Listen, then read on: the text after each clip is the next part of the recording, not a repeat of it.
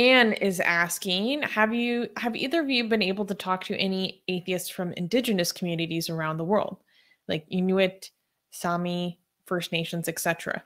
Not on any stream or publicly, but I have like in our own community, like on our Discord and stuff. So if you're interested in talking to people from that background, like I would suggest joining our Discord or our Facebook groups where there are a lot of people from different backgrounds.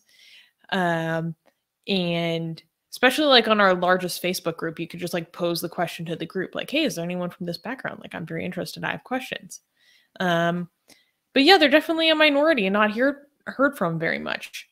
Probably not helped by the fact that there are people on the left in America who genuinely believe that if you have criticism towards indigenous religion in any way, then you're just a straight up racist. You go on. I remember watching an episode of The Atheist Experience where some woman comes in to talk about indigenous religion, or she calls in, and Matt Dillahunty starts going through his normal, like, you know, questioning, like street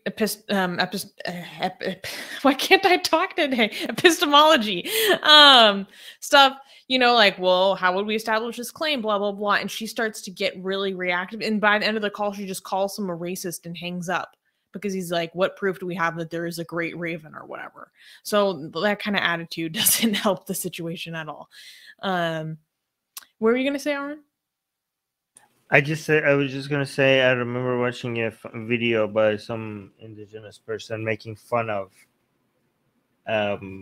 making their culture more, it was very spiritual. Like he was like making, I don't, you know, it was a comedian, like, you know, Native American, you know, guy. I think it was on TikTok. I don't know. I should go find those videos. They were so funny.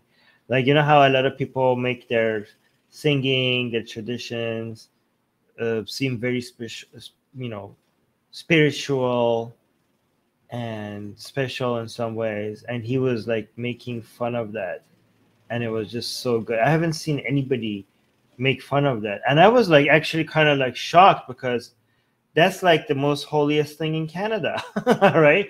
Like people get in trouble in Canada for making fun of that more than, you know, any other thing like Islam or, you know, LGBT, you know, those things are kind of taboo in Canada, but going after, you know, indigenous cultures and tradition, that is like, I was like, damn, like I have been Canadianized if I, like, because when you're like, I'm going to fight.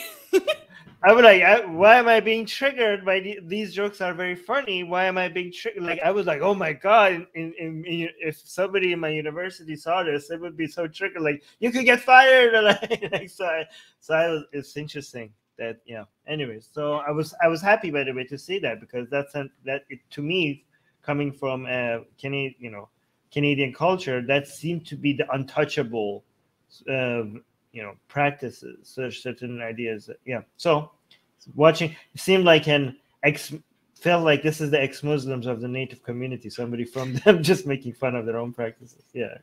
I mean, it makes sense, like why there's the sensitivity. I think like most of the time the sensitivity is warranted, given the fact that there are a plethora of peoples who have been the subject of cultural genocide for hundreds of years.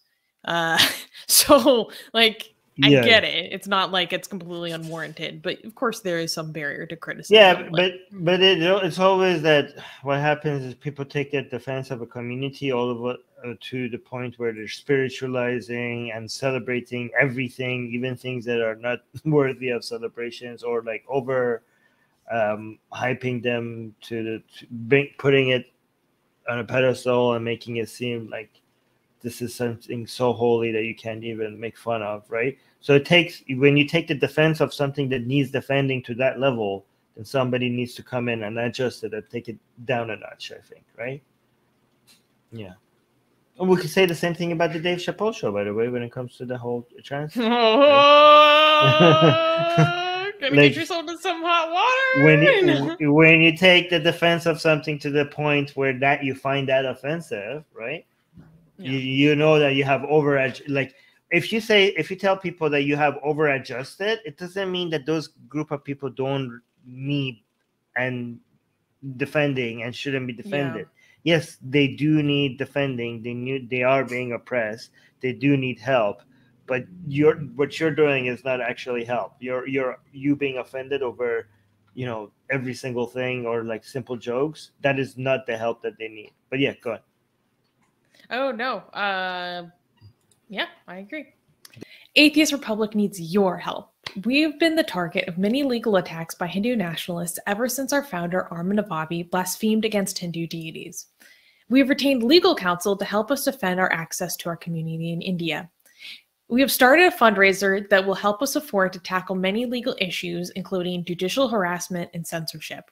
Whatever you can contribute will go a long ways in helping us in this fight. Link in the description below.